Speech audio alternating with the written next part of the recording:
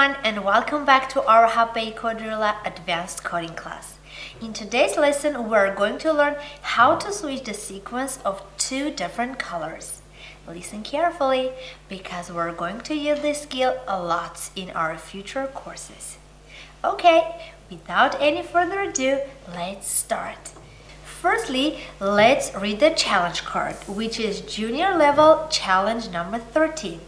And let's find the corresponding pieces and start to build. Let's go. Here's our build.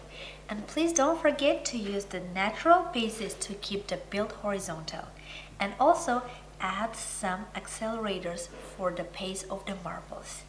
Now, according to the challenge card, we need to switch the initial sequence of the two marbles from red and blue into blue and red.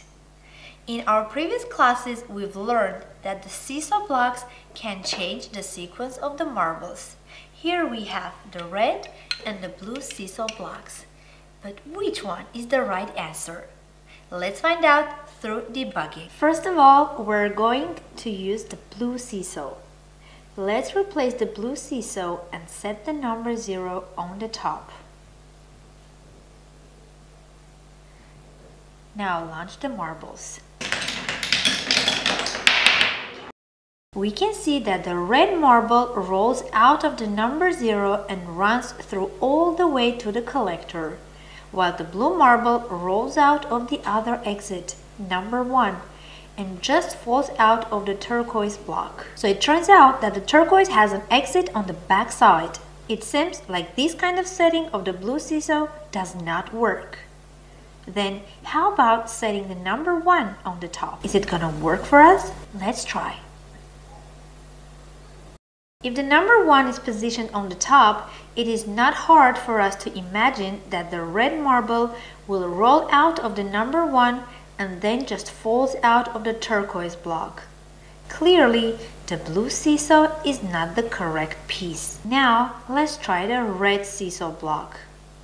First, let's set the number 1 on the top and try that out.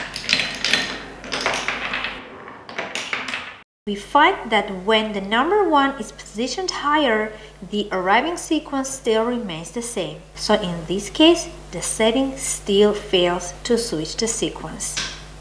This time, let's put the number 0 on the top and let's launch the marbles. Yay, we did it! This time, the red seesaw successfully switches the sequence of the two marbles as required. Again, good job everyone! Now, let's review the challenge together. In this class, we successfully switched the sequence of two marbles with two different colors. During the building, we noticed that no matter which seesaw block is, the blue one or the red one, when the number 0 is positioned higher, the marble comes out of the number 1.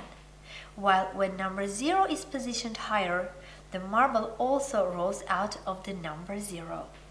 So we can draw a conclusion that no matter which side of the seesaw block is positioned higher, the marbles will roll out of that side. This is just a little bit of the seesaw block's magic. Alright, I'll see you next time. Bye bye!